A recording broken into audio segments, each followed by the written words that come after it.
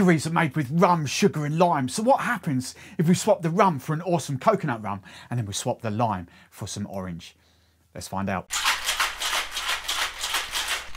The coconut rum I'm going to use in this video is Coconut. Again, for no other reason, I haven't got round to doing it. If you've watched the previous video, I haven't got round to doing my coconut rum review yet. I've got 4 new ones here. We've also got DMF, we've got Captain Morgan's there. I'm going to be adding to it and I'm going to be doing a coconut rum review. But until then, I'm just going to kind of rotate and just kind of use different ones.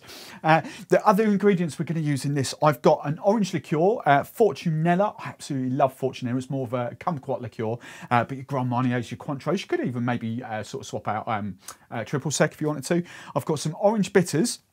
I've got a local brand for me, freshly squeezed orange and clementine juice. That's going to replace the lime. Then I've got some sugar syrup as well. So let's dive in and make this cocktail. Actually, question of the video, and this is going to stem back to the previous video. Have you tried the Coconut Porn Star Martini? And what do you think of it? Let me know in the comments below. Or if you're going to try it this weekend, again, let me know in the comments below. And then tag me, if you do make it, tag me on Instagram. So let's dive in. Let's make this cocktail. So, first ingredient, 45 ml, 1.5 ounces of your coconut rum. There we go. Oh, I love coconut rum. Oh, it's so good. Right, next ingredient, I'm going for 15 ml, 1/2 ounce of Fortunella. As I say, it's kumquat liqueur, kind of orange. There we go. 45 ml, 15 ml, 1/2 ounce there. Next ingredient I'm going for is some sugar syrup, and again I'm going 15 ml, 1/2 ounce of sugar syrup. I've got gone. It's quite thick, this one. There we go. Right, that's that. And then I'm going for my my lime replacement, which is going to be this absolutely delicious. I say really local brand to me. They're literally 10 minutes up the road. So I kind of like this. And I'm going for 30 ml, 1 ounce of this, freshly squeezed orange juice or tangerine juice or clementine juice, whatever you want to do, just freshly squeezed, that'd be awesome. There we go, 30 ml there. Then the last thing I've got is some orange bitters. So this is brand, I've got a spritz cap on there. If you've got, Angostura bitters will be fine.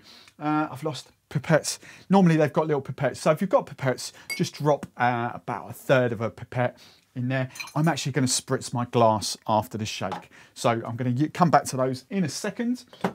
Right, so that's this cocktail. I'm just going to ice this up. Quite a short one. And then we're going to give it a good old shake down for 10 to 12 seconds.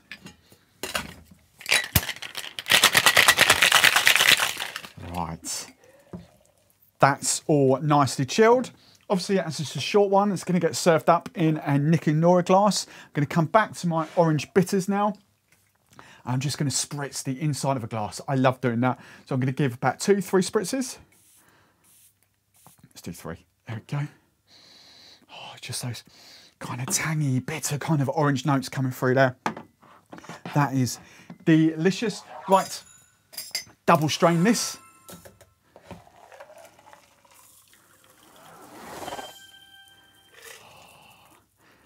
Perfect. Perfect.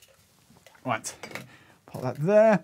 Right then, garnish, whatever you fancy. Lime wheel, orange wheel, something crazy like an orange, what do you want to call it? A sloth orange peel. What's it taste like? Oh my God, that is absolutely stunning. Not over sweet at all. Coconut and the orange. I might have to make it with another coconut rum just to see if it's the Coconut coming out. That is absolutely delicious. If you want to watch other coconut rum videos on my channel, they will be popping up on screen right there, right beside me. Dive into one of those playlists, but make sure you like and subscribe to my channel so you don't miss a future video. And I will see you in the very next one.